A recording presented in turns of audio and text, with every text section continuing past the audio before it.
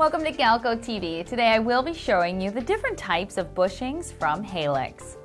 I will be going over anti-short, insulated throat, knockout, and non-insulated throat bushings.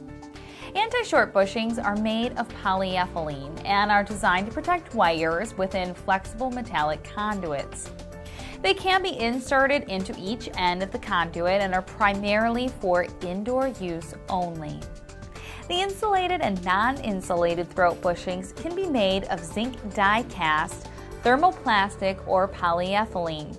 The polyethylene insulated bushings are for indoor use and are used to protect cables from the edge of electrical metallic tubing. It can hold firmly in place while pulling cables or wires.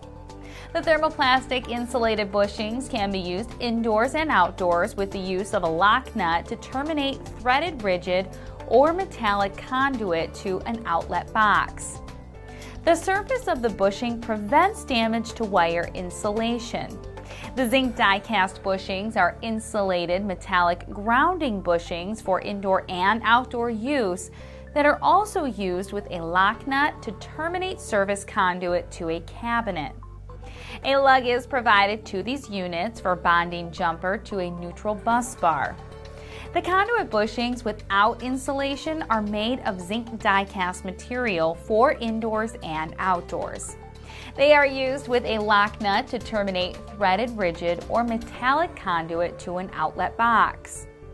The knockout bushings are snap-in bushings made of plastic that are used to protect non-metallic cable from damage when running the cable through metal studs. They are primarily for indoor use and can be used to fit a pre-punched metal stud opening. Universal snap-in bushings made of polypropylene are also available for additional sizes. Halex bushings, along with thousands of other products and services, are available at Galco.com.